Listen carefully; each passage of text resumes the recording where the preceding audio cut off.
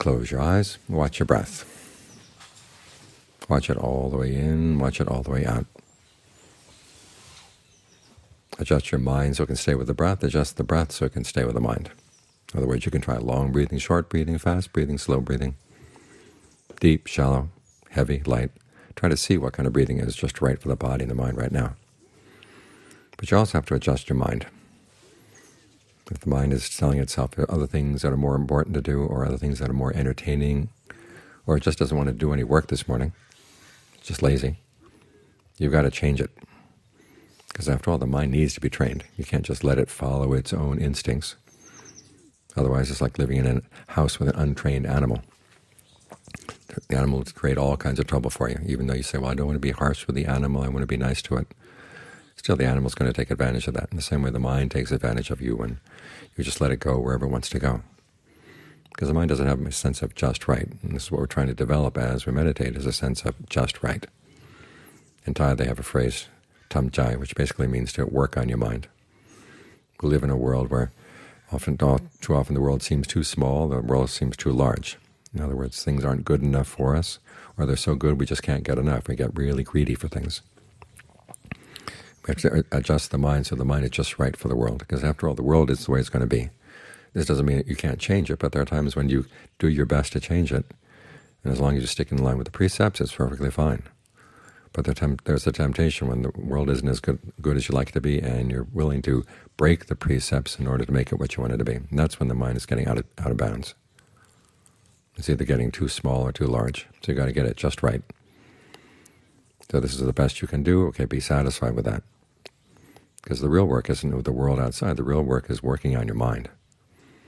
As the Buddha said, the causes of suffering come from within. Things outside may be bad. That's definitely true. They can happen all the time. But the reason the mind is suffering is because the mind hasn't really trained itself. If the mind is well trained, it can live in a world that's good or bad or whatever and not suffer. If it's not trained, it can live in the best world possible and still not have enough. So you've got to train the mind so it's just right, not too large for the world, not too small for the world.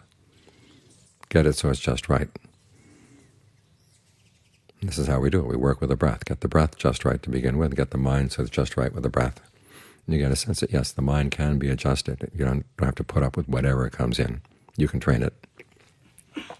And the more you train it, the more happiness it has. The idea that happiness comes from just doing whatever you want, you begin to realize that that's really false. It's the mind lying to itself.